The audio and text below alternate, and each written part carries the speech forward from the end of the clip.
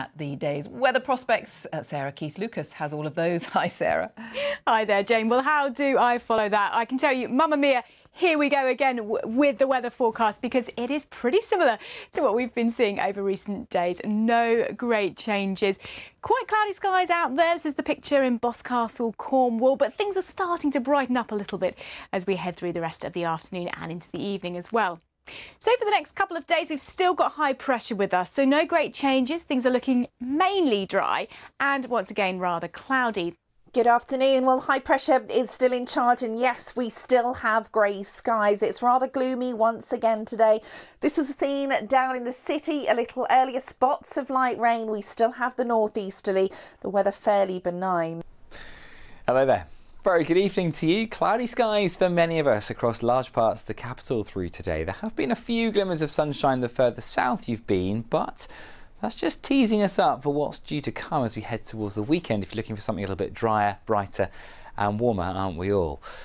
That's because the area of high pressure has started to slip its way out towards the east. We're now dragging in some drier air from the continent and also some warmth from the continent too, as you can see by the oranges and the yellows pushing their way across the charts. So after cloudy days for the last, well, week or so, for most of us as we go into the weekend, it stays fairly dry with more sunshine, plenty of sunshine into Sunday and the start of next week. And look at those temperatures too, recovering into the mid-20s. Take care.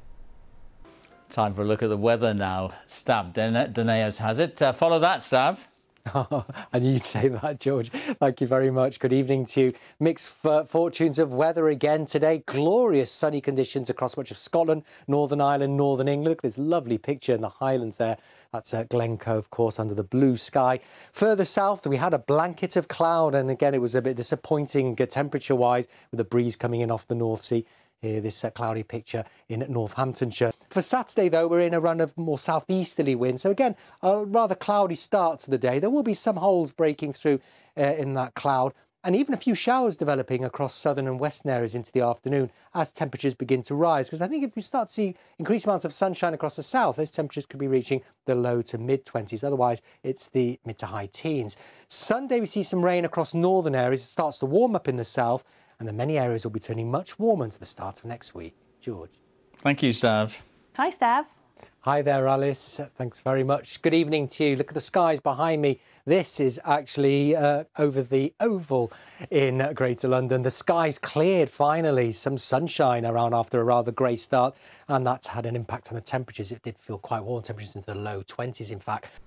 Hello there, good evening to you. The forecast is looking quite promising over the next couple of days. Mostly dry, spells of sunshine and temperatures warming up a little bit as well.